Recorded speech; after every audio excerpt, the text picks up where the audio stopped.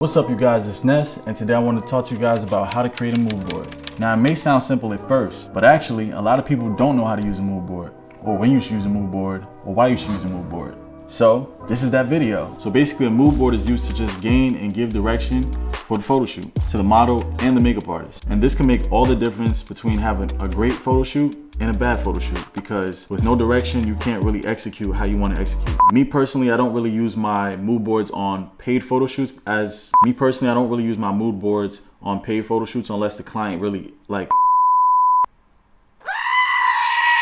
Me personally, I don't really use mood boards on paid clients because they already know what they want. I mainly use mood boards on my collaborative shoots because those are the ones where my creativity can really shine and we can all just build on ideas. And as far as when you choose a mood board, I'm not gonna lie, you should always use a mood board. Sometimes I don't, sometimes I do, but mood boards will always put you in the right direction and it'll just make your job a lot easier.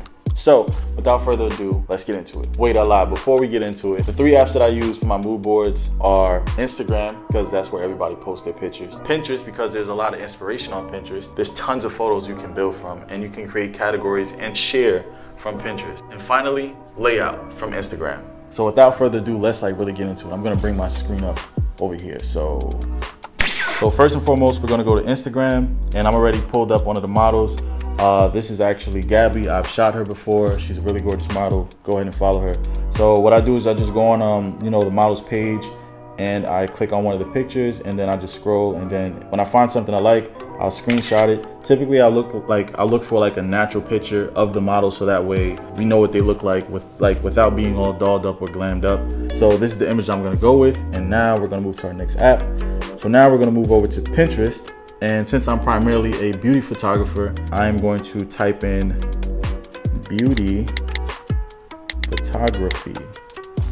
Boom, right? So then a bunch of pictures will come up, and based on the picture that I've selected of Gabby and just looking at her facial structure and stuff like that and her skin tone, I'm just gonna pick warmer things that I would want to do with her, or I would want to incorporate in our shoot. So I like this picture of the flowers.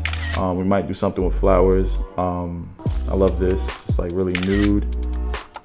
Oh, I love this. This is dope. You know what I'm saying? You can just do this for days.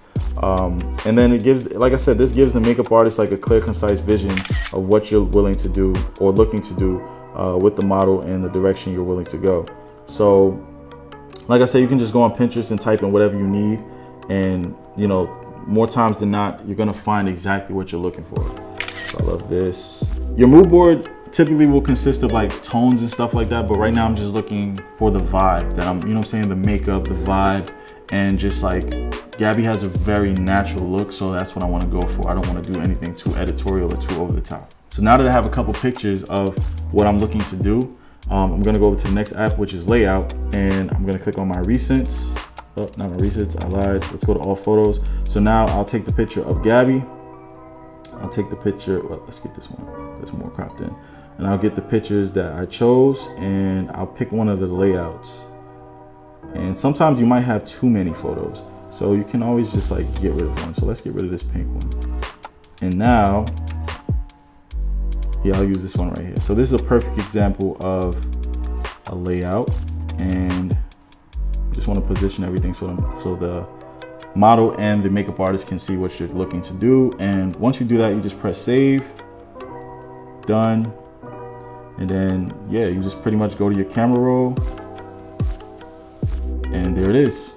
That's pretty much it. Boom, done. Simple, right? So that's about it. I hope you guys enjoyed. It's really simple, really easy. Go ahead and give Gabby a follow. She's really dope, really down to earth. She loves anime just like I do. Finessenshots out. Keep finessing those shots, and whole lot of gang shit. You gotta be right to feel yourself.